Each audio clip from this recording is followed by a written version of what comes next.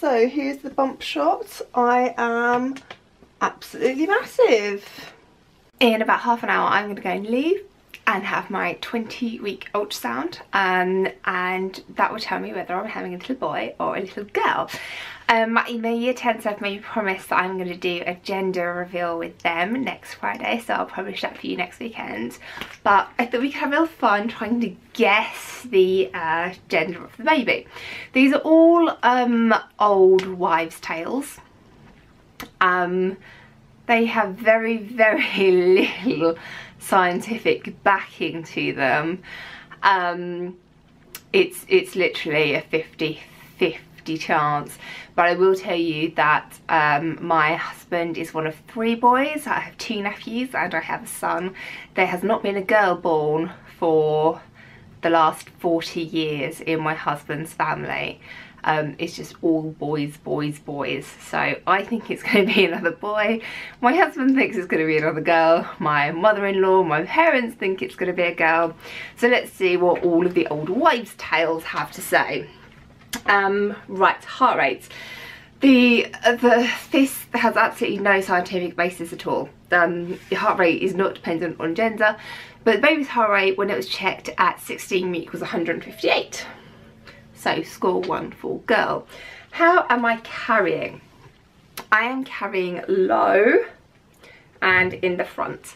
The reason I am carrying low is because I had a big baby last time who stretched out all my abdominal muscles, and then I had a C-section which cut my abdominal muscles. So I've absolutely no abdominal muscles at all. So of course I'm carrying low because I don't have any muscles to hold the baby up with. So I'm carrying low. This is a ridiculous one. Am I blooming? Yes or no?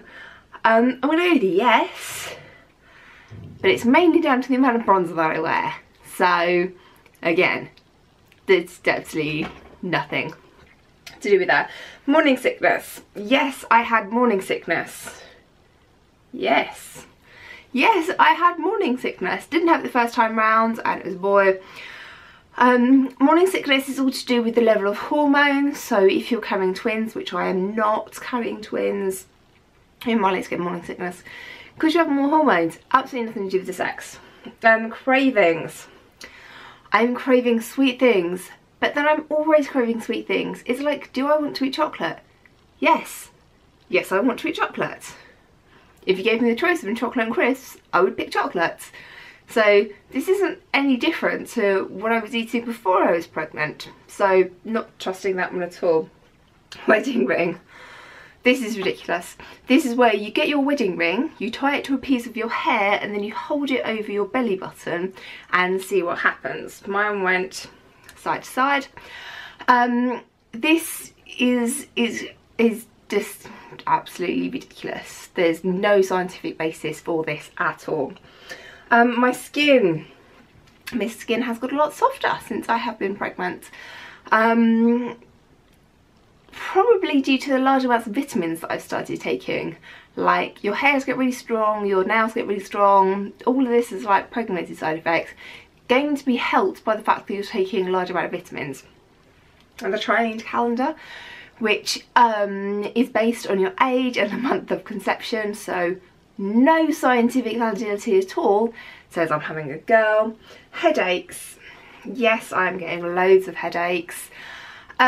Probably because when you're pregnant you need to drink loads and loads and loads, and you know, sometimes when I teach you I don't get a chance to drink loads and loads and loads, because when you drink loads you have to wee loads and I can't really, well, wee all the time.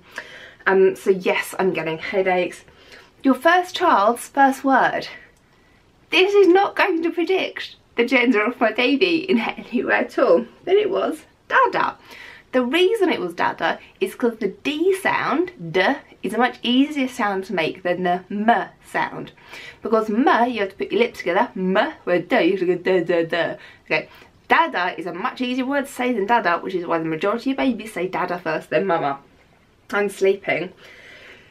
This is a ridiculous one. I'm sleeping on my left because when you're pregnant you are advised to sleep on your left. the uterus is fed by a major vein that goes on the right side of your body.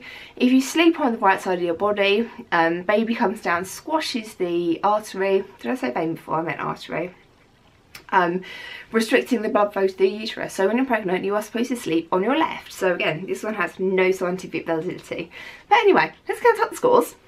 1, 2, 3, 4, 5 for girl. 1, 2, 3, 4, 6 for boy.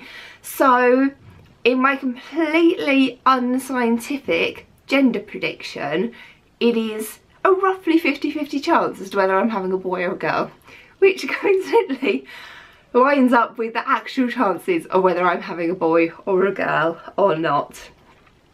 Please feel free to guess wildly away in the comments below as to what you think I'm carrying, whether it's a boy or a girl. I'm very big. I'm very big. My brand new maternity jeans, I can't take them up anymore. It was great. They were supposed to last me another 4.5 months. They don't fit anymore. I'm basically just down to wearing stretchy vest tops because they're the only thing that fits. I'm very big. There's only one baby in there. Yeah, and gender reveal will be next weekend with my year 10 screaming in the background.